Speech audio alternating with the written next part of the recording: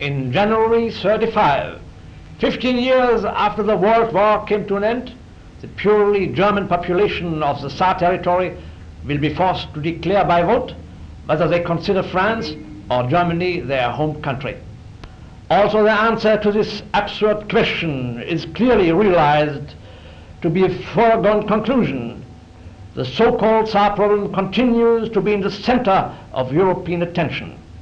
This is due not so much to any serious doubt being entertained by anyone about the German character of the Saar, but to the obvious fact that the struggle for this German frontier territory, waged by France with marked passion or even a delay in the decision, will mean a very concrete danger to an ultimate and definite peaceful understanding between France and Germany.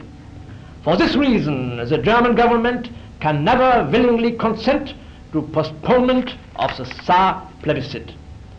The time has now come when the story of the 150,000 Frenchmen living in the Saar territory, the famous historical lie by which President Wilson and the peace conference allowed themselves to be deceived into creating the whole Saar problem, is publicly denounced, and that its consequences are righted.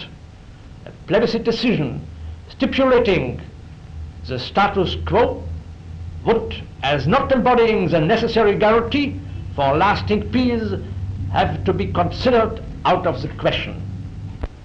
800,000 Germans who have lived for 15 years as subjects of a strange government want to come home. That is their indisputable human, moral, and national right. And that, incidentally, is the solution of the whole problem of Franco-German relations and of peace in Europe.